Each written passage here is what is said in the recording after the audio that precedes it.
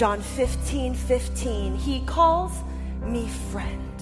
1 Thessalonians 1:4, he calls me chosen. Ephesians 2:10, he calls me his workmanship. He calls me his art. He calls me handmade. He calls me purposed and fashioned for good things. 1 Corinthians 6:19, he calls my body a temple. He calls it the residence of the Holy Spirit. Acts 1:8, he calls me his messenger to the world. Galatians 3:26, he calls me his child. Romans 5:8, he calls me greatly loved. John 8:36, he calls me free, free indeed. 2 Corinthians 5:17, he calls me brand new. And it's amazing how different these names are from the names I'm used to listening to.